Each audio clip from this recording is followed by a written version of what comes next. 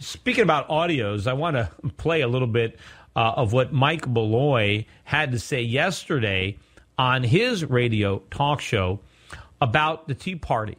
So listen to what he has to say, and then think about Rush Limbaugh saying the same words, yet throw in some liberal organization. You know, take your pick. There are plenty of them. And just imagine that he said something like this. Imagine what the reaction would be in the media and among members of the left in particular. And even other people, other members of the right-wing community, imagine how much they would criticize somebody like Rush Limbaugh if he actually were to say these words, cut number 18. These teabag bastards who, by the way, I just wish they would all go away.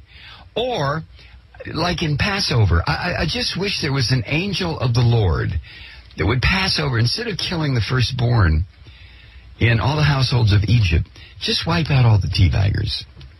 Just, you know, the terrible swift sword, just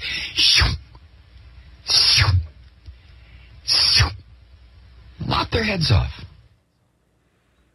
All right, so he wants to cut the heads off of those teabagger bastards. Now, first of all, it's Tea Party, not teabagger. I mean, that's a derogative way that the left refers to people who are in the Tea Party by calling them teabaggers. But they're bastards, and he wants to chop off their heads. So, in other words, let's kill people in the Tea Party. Let's murder them. Let's execute them. I mean, isn't he inciting violence? I mean, what if somebody actually, you know, picked up a sword and chopped off the head of one of the people in the Tea Party because they were doing the Lord's work, according to Mike Malloy? I mean, just think about Rush Limbaugh advocating the execution of the Occupy Wall Street protesters.